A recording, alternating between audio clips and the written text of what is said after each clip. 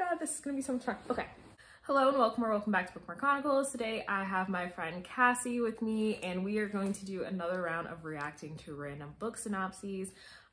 We might be a little intoxicated. We maybe possibly had a couple shots and maybe, you know, like 3 margaritas. It's fine. Yeah, Cassie and I are friends from college and we're just gonna see how this goes. Ready for it. Ready for it. All right. This first one was sent to me by Rachel. You should definitely follow her, especially if you are a fan of Shadow and Bone. She has so much Shadow and Bone content. It's awesome. But the title of this book is This Bisexual Snowman's Carrot Wiener is in My Butthole. Bisexual's carrot penis is in my butthole? Yes. Now, does a carrot penis, is that the same as like a pencil dick? I don't know, Cassie. Jack is a workaholic who suddenly finds himself snowed in and fresh out of productive things to do. His wife, Amanda, eventually suggests using this time to relax and focus on the present. And while this is difficult for Jack, he manages to put the philosophy into practice by building a snowman in the yard. After all, a snowman will only last so long.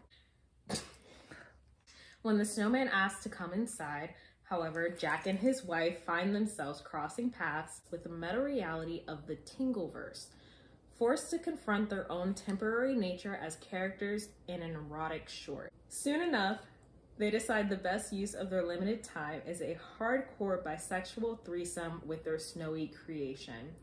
This erotic tale is 4,200 words of sizzling bisexual, human, and handsome snowman threesome action. Is it bisexual if it's with a snowman? Does the snowman have a gender? Like, I know it's snowman, but the snowman has a carrot wiener. The carrot's on their nose. But there's no drawn on. No, actually, look at the picture. It's got a carrot for the nose and for the dick. I'm having so many feelings here. His wife is like, "You're bored, let's go fuck a snowman." Bored, so let's fuck a snowman. First of all, Rachel, thanks a lot. I almost feel traumatized by the synopsis. Like, all for the sexual freedom. Like, if it wasn't a snowman, maybe this would like turn me on. I'd pull out Bob, but like, this is like weird. Bob? Battery operated boyfriend, Bob. That's gonna be a hard pass for me. No. But also, like, for me, like, paranormal romance always seems weird to me because there's always a weird ass age gap. Oh yeah, that part always gets me sometimes. The guy's like, I'm like, he was like locked in a 17-year-old's body, but he's like 160. Exactly. And he's dating like a 17-year-old, which his body's a 17-year-old, but he should have the maturity of like someone that's 160, but he doesn't. Exactly. So agreed, but also like, daddy close. Oh God, so hot. Moving on. I'm gonna read the synopsis first and then tell you the title, okay? All right, I'm ready for this. Between medical issues and a breakup, Zoe needs to have some fun. So when her friends suggest a girls' trip, it's hard to say no. At first, she doesn't think all her needs will be met at the sparsely filled villa. Then she meets Grant. He shows her just how pleasurable things can get at the beach. How are we feeling so far? Grant seems like a very masculine name. Okay. So I can tell, like, it feels like the author's trying to go in some like sort of direction. Let's go back to the title now. It's called Sated on the Beach. Sated on the Beach? Merman Erotica. How do we feel about Merman Erotica? I've never thought about it, and I haven't seen Aquaman because fuck, I never heard. But everyone knows Jason Momoa is hot as fuck. But it's a weird title. They could have done better. How are you feeling about the merman part? I mean, you think of mer people, and you think of like hot chicks. I've never thought of like a male merman. Okay, where's his penis? Does his like tail like open up and reveal, or like where, like you said, where is it? Right. There must be someone on the internet that explains. I'm not like Googling that. No, I don't think it would go well. Like, I think I'd be traumatized if I Googled it.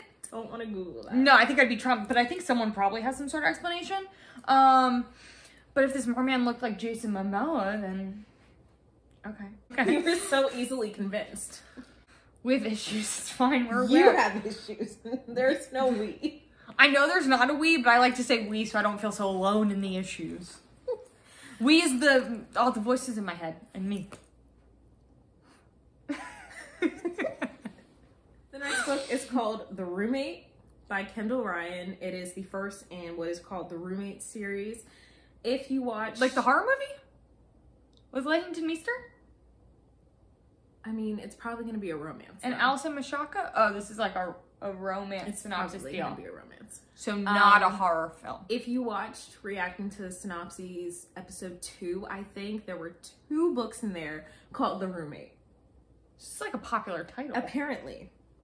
The last time I saw my best friend's younger brother, he was a geek wearing braces. This is already weird.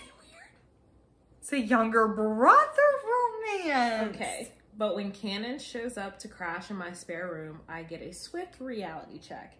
Now 24, he's broad-shouldered and masculine and so sinfully sexy. I want to climb him like the jungle gyms we used to enjoy.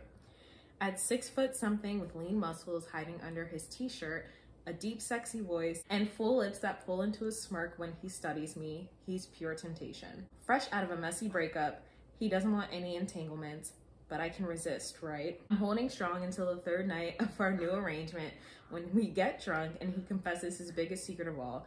He's cursed when it comes to sex. Apparently, he's a god in bed and women instantly fall in love with him. I'm calling bullshit. In fact, I'm going to prove him wrong. And if I rack up a few much needed orgasms in the process, all the better. There's no way I'm going to fall in love with Cannon. But once we start, I realize betting against him may have been the biggest mistake of my life. I have so many feelings right now. Okay, swift reality check means that she's getting some tinkly feelings in her cookie. Her cookie. Yes, okay. First of all. Second of all, I'm cursed when it comes to sex. Douchebag. But you know what? I'd want to fuck him too because my type is douchebag. As far as the story though, like how is fucking your best friend's brother gonna go? Like that could be an issue. I mean, at least they're adults though. He's 24, so it's not like he's like, you know, like just turned 18 or something weird. Yeah, I think it depends on like age range and how close are you with this person? Like, are you such good friends that if it doesn't work out, it's gonna fuck up the friendship, or will it be okay? I think that the fucking your best friend's brother is a little, I feel like that could be a little weird. I feel like it's not worth messing up a friendship, 1. 2, I would be hesitant to believe him because you've got to know him well enough to know if he's like being a douche, calling like bullshit with the I'm cursed with sex. Right, but she hasn't seen him since he was like in braces and now he's 24. But I see how it could make good fantasy erotica. Oh yeah, for sure. Versus playing out in real life. For sure. Yeah. But also like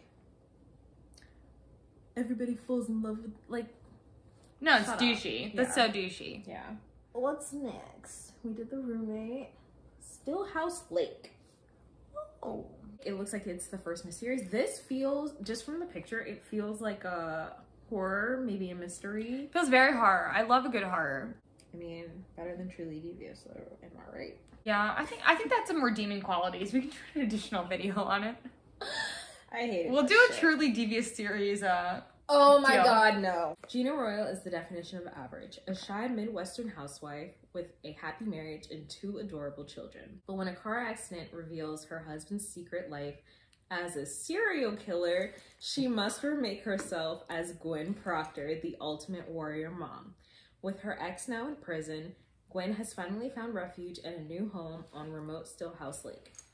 Though still the target of stalkers and internet trolls who think she had something to do with her husband's crimes, Gwen dares to think her kids can finally grow up in peace. But just when she's starting to feel at ease in her new identity, a body turns up in the lake and threatening letters start arriving from an all too familiar address.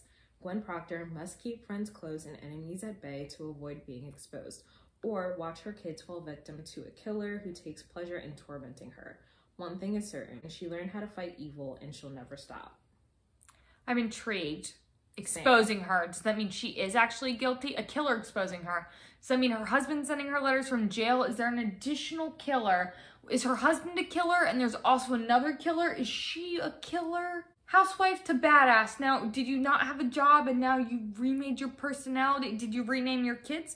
I have a lot of questions. Clearly. Intrigued. Same. I don't know if this is a good or bad thing, but serial killer is kind of a buzzword for both of us. So probably a bad thing for me because there's some that I just like Well, like, I have a favorite. So that is a little weird. I will say though, like, I don't like how people are assuming that she was in on it. Because, like, think about it, like, Ted Bundy. One of the most fucking famous serial killers. His girlfriend, fiance had no fucking idea. Same with the John Wayne Gacy. Yeah. Most of them, didn't know. As a housewife, how do you not know? Like, maybe you don't know he's killing people, but don't you at least know something shady's happening? But then, are they actually capable of going from that type of person to some warrior whatever? Or is that a stretch? I mean, in this case, you know, for some people, it kind of takes having your world rocked to, you know, become that strong person. Right. Okay, I'm valid. I would read this. But do you think she was a killer too? Based on that synopsis? I don't think she's a killer. I think maybe she probably noticed some shady shit, but, like, you know, probably assumed, like, either made excuses for him or assumed he was having an affair. Right. So then also based off the synopsis, also, how does she find out? Is there 2 killers or 1 killer? True, that's a like, good are question. the letters coming from her husband in prison? Or is there some other killer? What if he had a partner? What if he's totally innocent and there was someone else that pinned it on him? That's a good. There's a lot of scenarios here. We're going to have to read this and find out. I think we do need to read this. Okay, I'm going to add that to my want to read list. All right. This one is called Baby Teeth. I don't like that name. I know, it's weird. It's I weird. don't like that name. Okay, meet Hannah. She's the sweet but silent angel in the adoring eyes of her daddy. He's the only one... Your face. He's the only person who understands her, and all Hannah wants is to live happily ever after with him. But mommy stands in her way. Okay. And she'll try any trick she can to get rid of her, ideally for good. Okay. Meet Suzette. She loves her daughter, really, but after years of expulsions and strained homeschooling, her precarious health and sanity are weakening day by day. As Hannah's tricks become increasingly sophisticated and Suzette's husband remains blind to the failing family dynamics, Suzette starts to fear that there's something seriously wrong and that maybe home isn't the best place for their baby girl after all. This reminds me of the movie Splice. I have not seen that. I feel like it's super weird that, like, she wants to get rid of her mom, first and foremost. I think this Hannah's gonna grow up to be a serial killer. I'm adding this to my list too. You want to read that? I want to read that. I want to know what happens. I need to know what happens. That feels traumatized. Like, I think I'd be traumatized. I want to read it. This next one is called The Earl Takes All, and it is the second in the Hellions of Havisham series. It looks like a historical romance. One summer night, Edward Alcott gives into temptation and kisses Lady Julia Kenny in the dark garden. However, the passion she stirs within him is best left in the shadows as she weds his twin, the Earl of Grayling. But when tragedy strikes, to honor the vow he makes to his dying brother, Edward must pretend to be Grayling until the Countess delivers her babe. After her husband returns from a 2-month sojourn, Julia finds him changed, bolder, more daring, and more wicked, even if he does limit her encounters to kisses. With each passing day, she falls more deeply in love. For Edward, the embers of desire sparked on that long-ago night are quickly rekindled. He yearns to be her husband in truth, but if she discovers his ruse, she will despise him. The English law prevents him from marrying his brother's widow, yet he must dare to risk everything to reveal his secrets if he is truly to take all. First and foremost, I think it's not good to pretend to be your brother where his wife is pregnant and doesn't know that her real husband is dead. I feel like that's a huge betrayal to fucking lie to her like that. Okay, I'm having a couple of very big thoughts. Okay.